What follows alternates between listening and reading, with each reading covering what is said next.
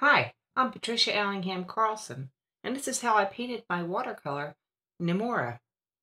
You know, the beach at night is a really special place, a place of mystery and magic. And on a special night with people you care for, plus a full moon, it feels almost eternal. This is the feeling I tried to paint into my watercolor. The moon, the magic, the crashing waves. I hope that you'll enjoy it and give it a thumbs up. Now let's paint. I began my painting by putting wax around the edges, which would help to contain any paint, excessive water that I placed on next.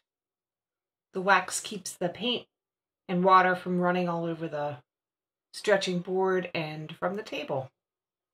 Next, I did all my sketching by simply just using some masking fluid. In some places I applied the fluid and smeared it down a little bit with my finger, so it would just be a very subtle effect instead of a hard or sharp one. This is an experiment for me, and I didn't know if it was going to work or not.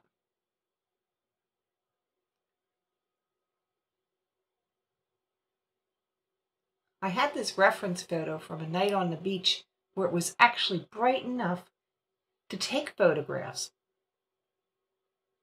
because of that beautiful full moon. The moonlight sparkling on the water was just astounding. So I'm trying to mark out where the waves are and where they're catching the moonlight.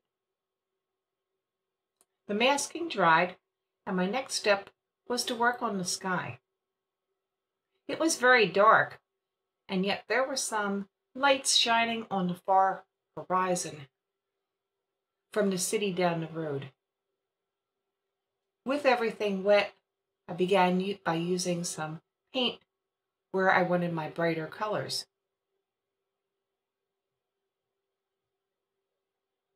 as well as applying some very dark colors.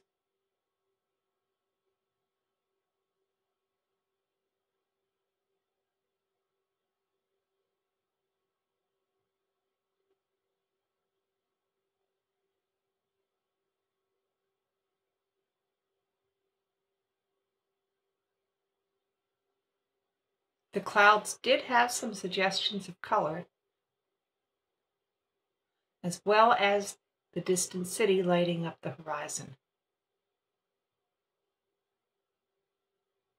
And working wet was allowing me to let these colors be soft and blend into each other.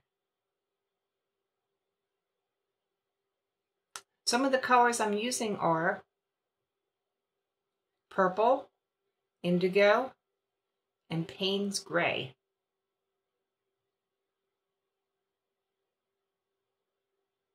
I'm also using some magenta, some cadmium yellow, and some rose madder.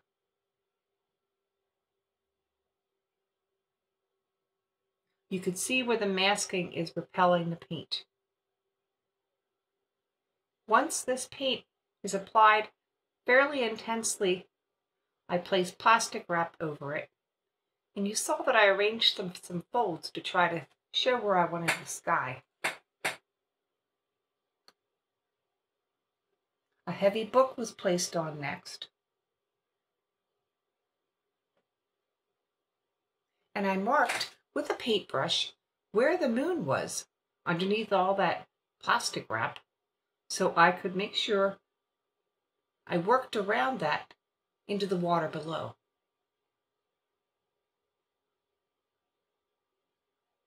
Now the fun part. The waves were flowing. The impressions on this wet sand below were flowing, and the light was shining down. So I'm trying to paint the water like it actually is flowing from my paintbrush, just like it would in real life.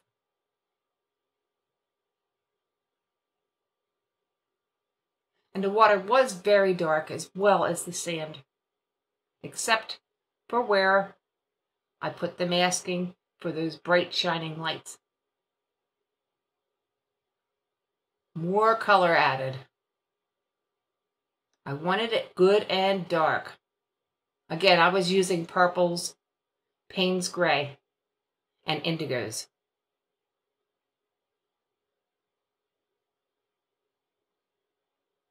And the colors were quite concentrated. There's also some cobalt blue in there. And here comes the magenta. It's Quin magenta, which is a good, brilliant color.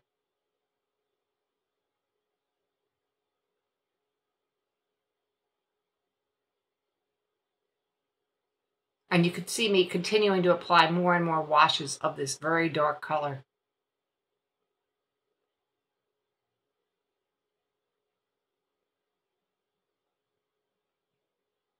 When I think I have it dark enough, I am arranging the plastic wrap onto the ocean part. I'm leaving the sand free.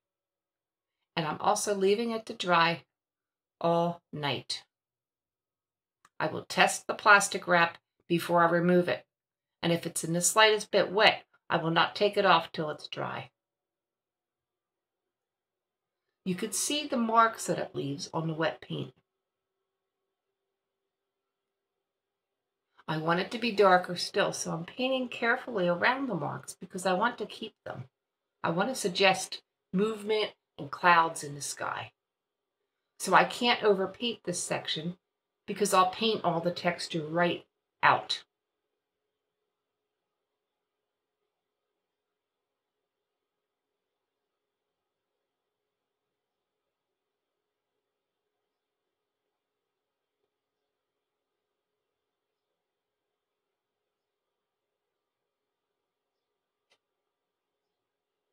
You can see that I'm putting the color down and then trying to leave it alone so I don't paint out my textural marks.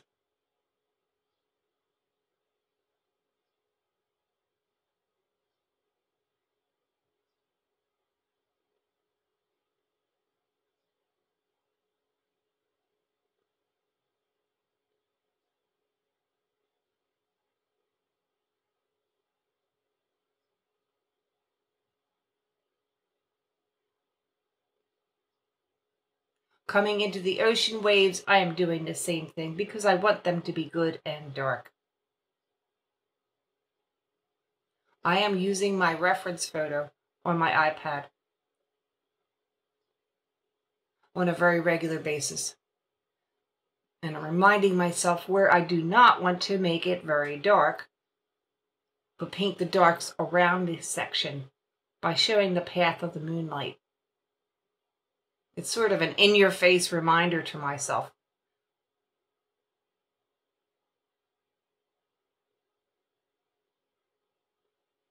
Now, this was an exciting painting to me. It really was coming together and helping me to remember that wonderful night when I took those photographs on the beach with my husband and my kids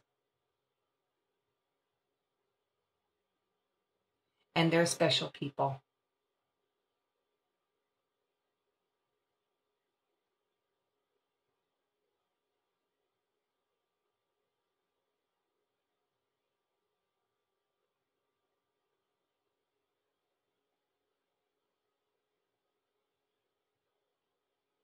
Again, you see that I'm trying to paint my water flow lines along with the flow of the waves.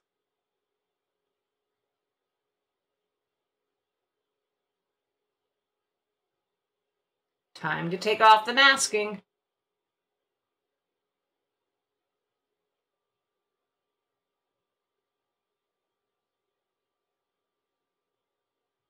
With the masking off, I go back to the moon and I'm using paint on my brush as well as sections of plain water to control the round shape and then break the edges so it's soft in the sky but stays completely round. Next, I go into the clouds and I'm softening the edge where they're very white and where that brilliant moonlight is reflecting. Now, as I get further from the moonlight, I'm graying the clouds down. But I am softening the edges with a damp brush because I want them to look soft and natural and not hard.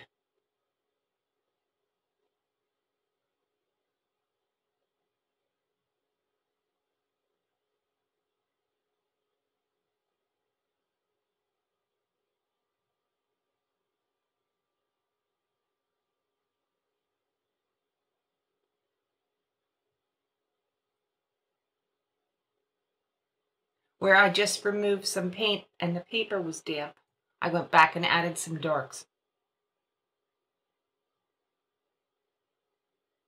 And in some sections, I'm removing color to leave it a soft gray, till the cloud looks just like it should to me and matches with the reference photo that I have in my memory.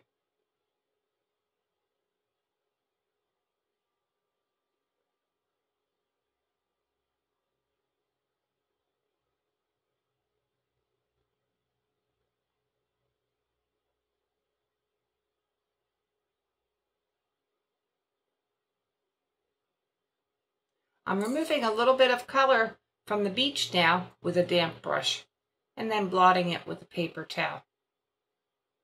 And I should stress, you shouldn't rub your paper with a paper towel. You should blot it. If you rub the paper and you stress the paper too much, it's going to start to come off.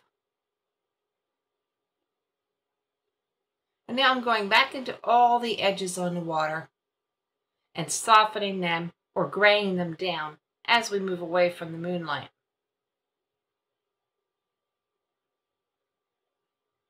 I decided to add a couple more dots of light with the masking fluid and then paint my color over top of that.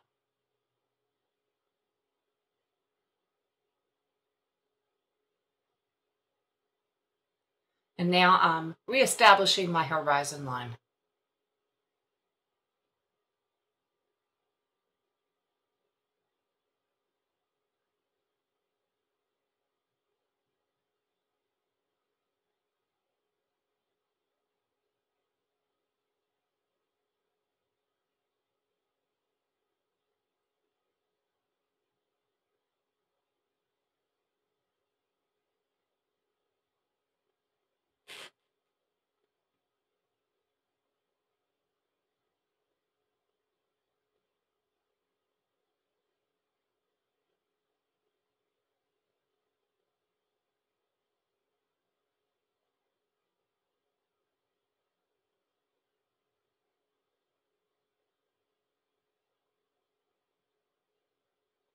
Painting over the areas I just masked.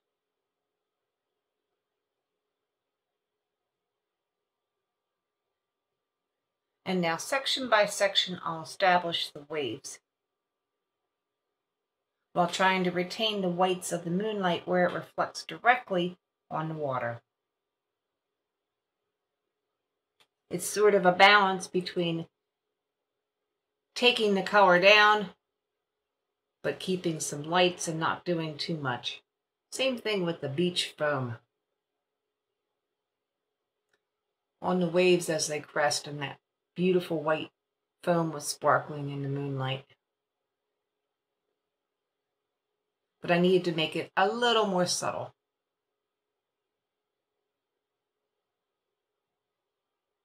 So I was really trying to feel how the water felt in the waves coming in.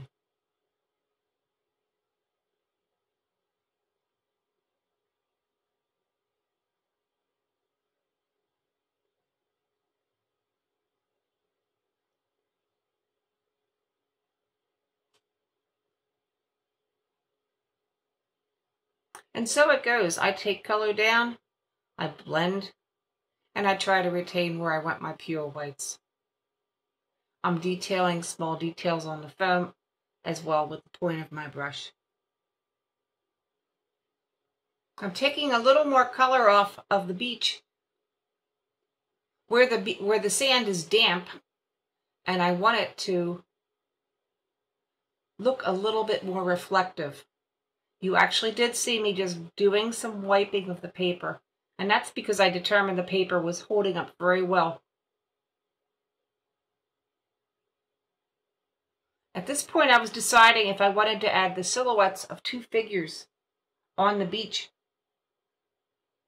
because that is what was showing up in my photograph from my son and his future wife. I asked a couple people for their opinions. Put the figures in or leave it empty. And it came back a resounding, leave it empty.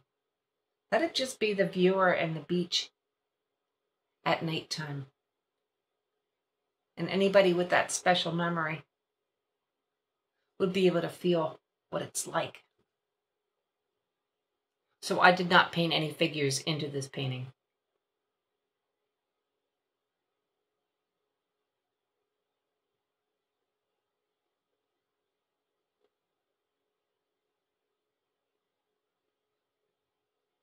And now more subtle shading, more subtle blending, and softening edges. Because I didn't want my edges to be hard in such a gentle light.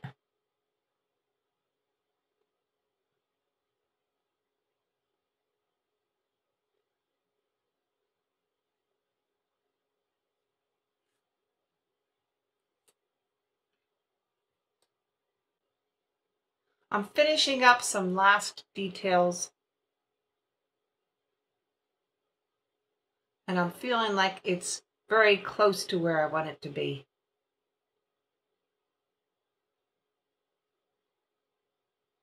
I have my silhouette marker on the paper still on the lower right side, and I try it out one more time to see if it's what I want. And I decide against it. Maybe another painting in the future. Some cloud adjustment. And I have my marker all ready to sign the painting and be done.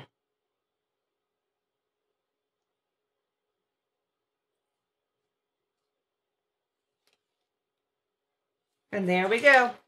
It's done. I hope you enjoyed me painting Nemura. I hope you give it a thumbs up and subscribe. If you ring the bell below, you can get a notification whenever a new video comes out, and you won't miss a single one. There's also some links below to click on to see my art page on Facebook, my blog about art and life, and some products I like to use when I create my own art. I have a link to my art products page for purchase, and I always like to see your comments. Thanks for watching. I'll see you next video.